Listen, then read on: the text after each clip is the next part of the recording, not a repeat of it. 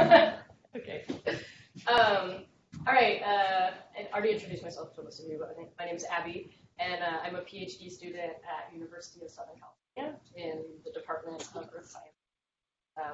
And Earth Science used to be called geology, so I mostly deal with rocks. But I come from an ecology, environmental science background, so I'm really interested in water. But to understand water chemistry, I ended up looking at rocks. So we're asked to tell you a little bit about ourselves. So this is kind of like the making of a scientist slide, and the next one. So I'm from Idaho, and a lot of people get confused about Idaho and don't know where it is. If you only learn something from this presentation, it's that Idaho is in between Montana and Washington. It's considered the Northwest. But I moved around a lot. I lived some in Arizona. I mostly grew up in Washington State. I lived in Virginia and DC for work and school for a while, and now so obviously I was doing a lot of different things in these places, and I will describe some of the things I've done so you guys can get an idea of how one becomes a scientist or a geologist. So for my undergrad, I studied ecology, and I ended up doing work on yak herding in China. And that was great, but I didn't really know what I wanted to do, so I ended up working as a wind energy data analyst for 4 years. So my company helped build wind farms. Developers would hire us, and we'd analyze wind data and map data, and we would design the wind farms and tell them where to put the turbines. So that was a great job, but I figured out after a while that I didn't want to be an engineer, and I didn't want to be a business person. So I didn't know what I wanted to do. So I just quit, and I moved to China to study Chinese. And I'm sorry for the stock photo, but that's basically what that year was about. Studying Chinese and eating. So after a year of that, I needed to get serious about my career, so I decided to try environmental science, which I hadn't really done professionally. So first I got a job as a biogeochemistry lab, so studying kind of the chemistry of the environment, and I worked on lakes, and we measured chemical processes in lakes and reservoirs.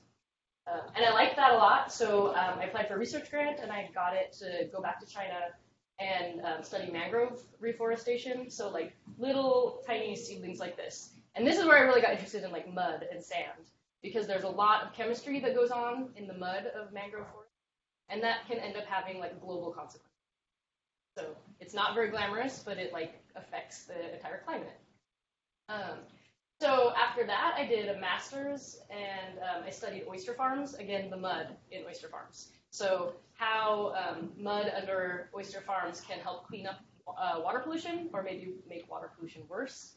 So that was really great, and I really loved working with oyster farmers and kind of, an industry that has environmental impacts or benefits.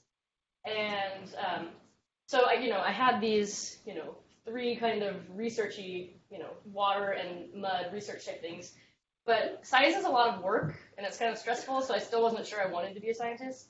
So I moved to Washington, D.C., and I worked for NOAA, the National Oceanographic and Atmospheric Administration. You guys probably know, the Weather Service. That's part of NOAA. So I worked for NOAA for a year. And does anyone know what that flag is? I barely know. So that's the Cuban flag. So I worked mostly on Caribbean and Cuban affairs, and it was all environment, ocean policy related.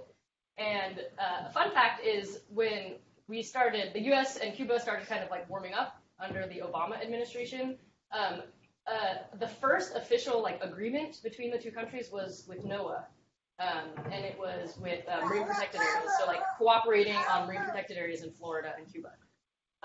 So that was neat to see kind of how science and conservation can be used for diplomacy. So that was a good experience, but not so good that I wanted to stay working with politics and policy. I think most of the work I did with Cuba is nothing happened with it. A new administration comes and then everything changes. So at least if it was science, you make progress. You find something out, and it's just kind of like a pure pursuit of knowledge that I think ends up benefiting people. So I decided not to work in policy anymore, and I went back to environmental science, and now I'm trying to learn how to be a geologist. Okay, so you guys can ask me any questions about this now or later. Yeah. Are those the tufas at Mono Lake? Yeah, exactly. Yeah, I feel like no good California geologist, I mean, if you're a California geologist, you have to have a photo of yourself at Mono Lake. Okay, so my current research is about ocean acidification, and that is a big phrase, and I get tired of saying it, so I might say OA, ocean acidification. So I'll spend a few slides talking about what is OA and how does it happen, because it's an important concept for my research. So OA is sometimes called the other CO2 problem, global warming's doppelganger, which is a funny description, global warming's forgotten crisis. So it's like the ocean side of global warming. And like global warming, it all starts with CO2, carbon dioxide. So this plot shows the variations in carbon dioxide in the atmosphere over the last 400,000 years. So yes, there's natural variation. Some people argue that climate change is just a natural process. So yes, it's true. We do see variations in global carbon dioxide over geologic time. But once we get to here, to modern times, the start of the Industrial Revolution, we just see this huge spike in carbon dioxide in it. And the last time we were at this level, above 400 parts per million, was about more than 3 million years ago, best we can tell by looking at the geologic. So it's really statistically impossible that this is just a natural spike. There's something that we're doing that's adding all this carbon dioxide to the atmosphere. So that's the beginning. That's the atmosphere. But I'm interested in the ocean. So how does carbon dioxide in the atmosphere get into the ocean? It's just as simple as gases dissolve in water. So you put a bunch of this in the atmosphere, and some of it is going to be pushed into the ocean. And then once it's in the ocean, you get some chemistry happening that the carbon dioxide combines with water, and it forms this carbonic acid, which is an acid, so it makes the ocean more acidic. So if this doesn't make intuitive sense, just think of a soda stream. We basically just put high pressure gas into the water, and then some of it dissolves into the water, making soda. So you can kind of think of ocean acidification as we're soda streaming the ocean. We're just forcing CO2 into the water. Okay, so just to prove to you that this is happening, this again is a plot of carbon dioxide in the atmosphere.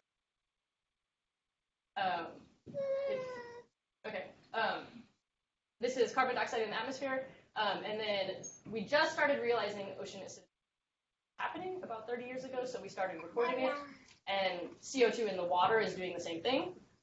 And then the blue lines here is the pH of the water. So just the definition of pH is as pH goes down, that's an increase in acidity. So more carbon dioxide, more acidity, lower pH. It's just the definition of this is kind of scary for the ocean, that the ocean's getting more acidic, but it's actually kind of good for the climate. So the ocean, because the ocean absorbs all this carbon dioxide, if it weren't absorbing carbon dioxide, we'd have 30% more in the atmosphere.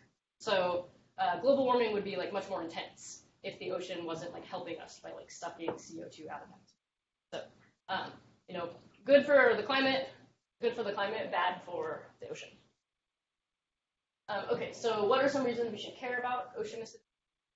The main thing you'll hear about is that it's bad for animals that make their shells out of carbonate. So like corals or oysters or clams. Carbonate is a mineral that dissolves with acid. So as the ocean gets more acidic, these shells start dissolving. This is a really kind of famous picture of, this is called a pteropod. It's an ocean, little small ocean creature. And when you soak it in acidic water, it starts to dissolve. So there's a lot of research on like animals being hurt by ocean acidification. Another thing is that acidic water can actually release toxic pollution from sediments. So it causes a lot of changes in the ocean. And my research is more focused on the chemistry, not the impacts, but this is kind of why we care that this is happening. Okay, so it's a global problem. It's happening everywhere, but is it happening in California? Yes, it is. This is from a paper that showed model results. So this is, relatively recent times.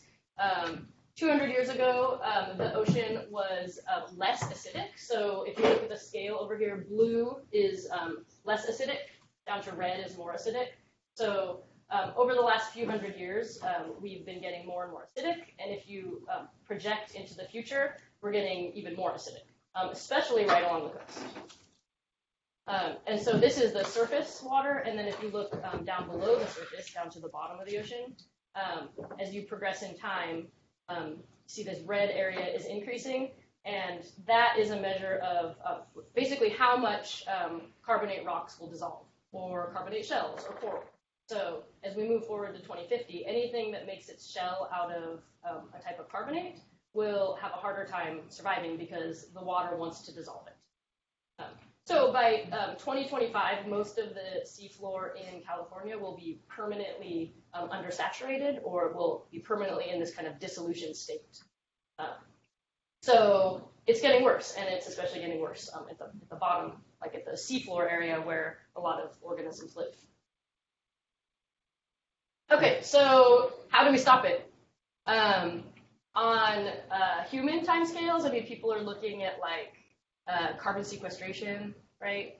And trying to get all this carbon dioxide out of the atmosphere.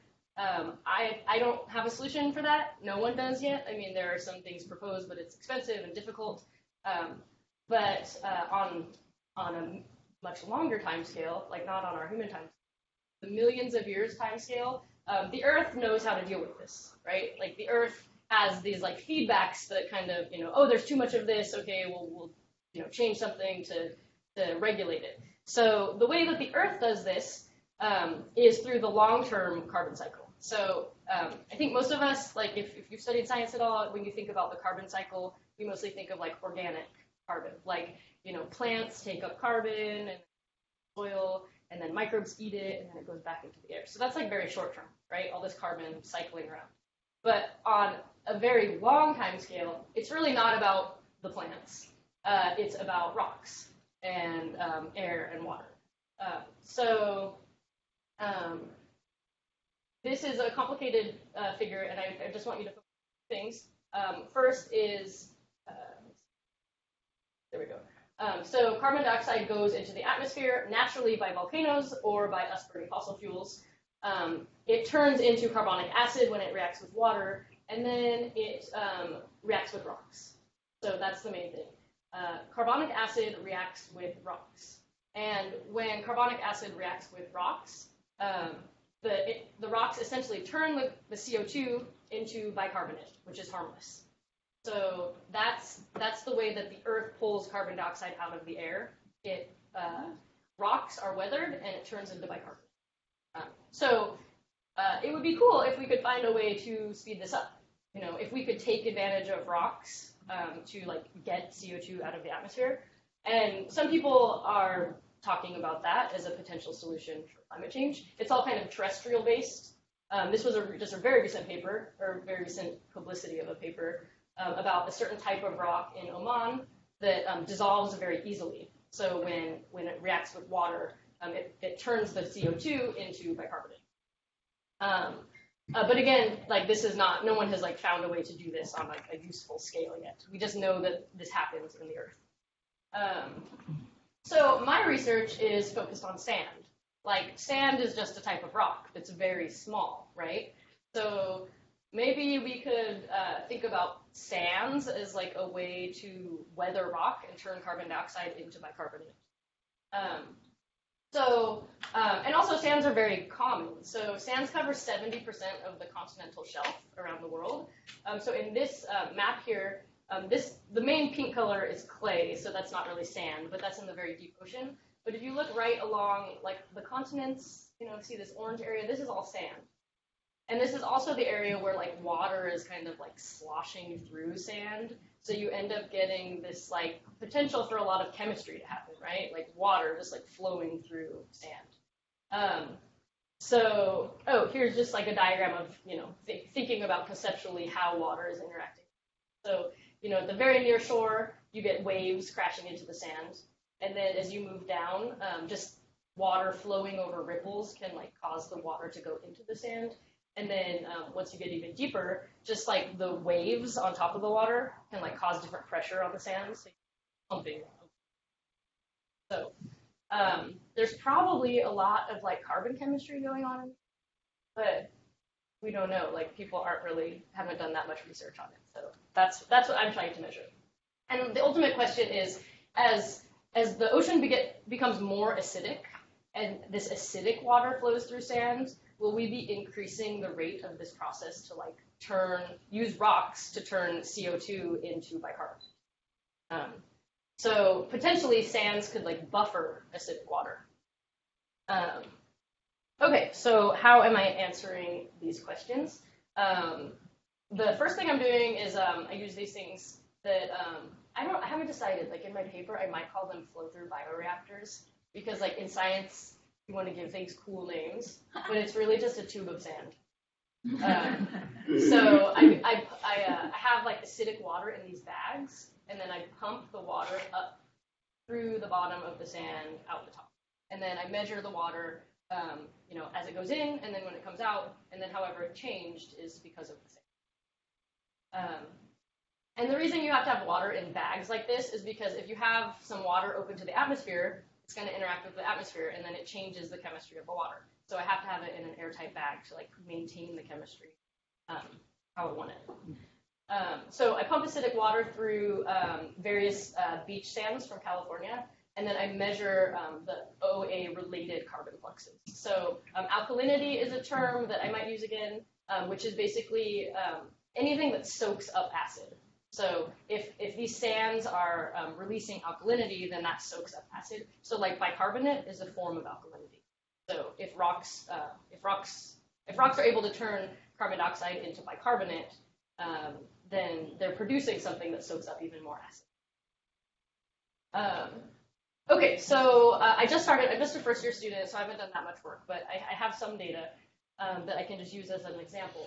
So this is a complicated plot, but I think that it's really helpful, so I'll just explain it quickly. So on the y-axis, this is alkalinity. So like I said, like that's kind of like the good stuff that soaks up acid. And then this is dissolved inorganic carbon. And you can think of that as mostly carbon dioxide. So that's kind of the bad stuff. So if you move up, that's towards the good stuff. You want more. And if you move over, that's like more carbon dioxide. You don't want that. And then this scale here, this is basically like the saturation state of a type of carbonate rock. So if it's blue, it's very saturated, then like animals are happy, they're not going to dissolve. But if it's red, then animals might start dissolving. So we want to move up. We want to move into the blue area, like ocean health. So these dots represent data that I have from my bioreactors. And so at the beginning, at the inlet water, I'm here, and then I move over here at the outlet. So the sand is making the water more acidic. It's adding more CO2, and it's becoming less saturated. So that's not very good, right? So like this is an experiment I did where I didn't add any acid. This is just water that got out here. And so basically what's happening is sand makes the water more acidic. There's like microbes in there, they're breathing out carbon dioxide. So it makes sense that as water goes through sand, it just becomes slightly more acidic. But then these points down here are water that I acidified to pretend that it's like future ocean water. So this is, California, I think this battery's dying. California beach water in 50 years, let's say. And when I flow that through sand, they move up more than over. So they're producing more alkalinity and less CO2, and they're making the water more saturated with carbonate, which is good for animals. So they're essentially reducing the acidity. So current conditions, sand makes water more acidic. Future conditions, sand makes water less acidic. So there's going to be some point in the future, I mean, at least based on this very preliminary data, there's some point in the future where we cross the threshold and sand starts actually helping instead of hurting. So more work this summer, basically just a lot of this, a lot of sitting in front of the fridge taking samples. But also I'm planning to do additional sand types. So far I've done sand from Santa Monica here, and I've done sand from right out front of the labs here, and I'd like to do sand from another rock type. So, the other half of the island would be good. And then I also am planning to do some in situ experiments where I'll take a chamber and I'll put it out in the beach to get a more natural rate instead of something that I'm doing in a fridge. Some related work that my lab is also doing, there's this enzyme called carbonic anhydrase that can speed up rock dissolution. So animals make this enzyme. It's very common in the environment. And I didn't mention before that dissolving rock is very slow. That's why we haven't been able to use this natural process for put it in factories to pull carbon dioxide out of the air. It's very slow, but we know that this enzyme can make it happen faster. So we're trying to look at where this enzyme is in the environment and can we relate it to rates of rock dissolution. So that's a picture of the enzyme, and then this is our RU Maddie, and she's been taking samples from my sand columns and from other places around the island to measure how much carbonic anhydrase is there. So where is it, and can we relate it to the fluxes of alkalinity that I'm seeing? Other areas of, that was the one. Yeah, so I'm sorry, I didn't put in a closing slide, but this work is funded by Wrigley and the Vicky Bertics Memorial Grant, and also my lab's work is funded by NSF. So obviously, thank you to those two funds. And happy to talk about anything in the presentation.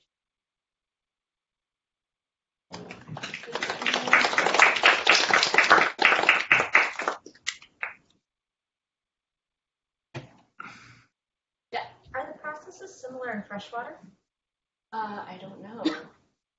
That's a good question. My lab, so other people in my lab do more of the hardcore geology, chemistry. They're actually looking at the kinetics of the process, so they would know that more. Good question. Anything else? Yeah. So the results that you showed. Yeah. They're all collected from the same place, or those collected out in the cove here? No, I think those are actually from different places. I haven't done enough.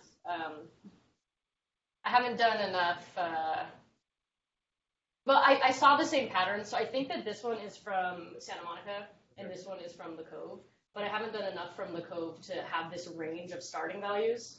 But I saw the same pattern in Santa Monica, where it's this happens at the beginning, and then as I acidify the water, it moves up. So these were just the prettiest kind of replicate data sets. And it's kind of it makes sense, logically, if you make water very acidic, then it's going to dissolve things, and it's going to produce alkalinity. But it's just quantifying that and knowing at what point in the natural environment this shift will happen. It hasn't been done, and it would be really helpful for climate modeling. This is this is not happening on the scale that it's going to save the beaches and make coastal waters less acidic. You have to get very acidic before it starts. Yeah.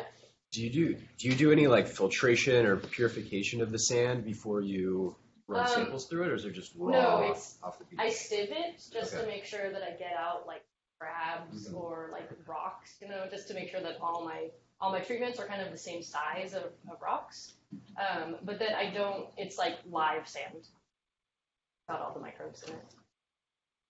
Yeah, so the patterns we see, like this can be from rock dissolution. When we see this increase in DIC, that's mostly microbial, right? Because microbes are breathing out carbon dioxide, so it's making the water more acidic. So this is a combination of biological and geological results. And I have some intention of killing the sand so that there's no biology happening. It's just kind of whatever the rock is doing. But I haven't figured out all of the methods for that yet. Like, playing with mercury is not fun and produces a lot of waste, and I need to do some more troubleshooting. What's that? Just combust it. Just combust it? I mean, I could, but then you'd end up potentially dissolving a lot of the rocks that you want. Like if you're doing it with like fresh water at high temperature. Based on my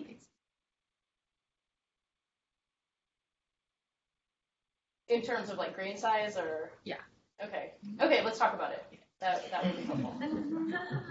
But another thing too is like I would have to kill the water too, because there's still some amount of microbial activity happening in the water, so I'd probably have to use mercury anyway. I can't combust the water. Yeah. How do you kill this? How would you kill the sand? Okay, so like the suggestion she gave was combusting it, which just means like heating it up.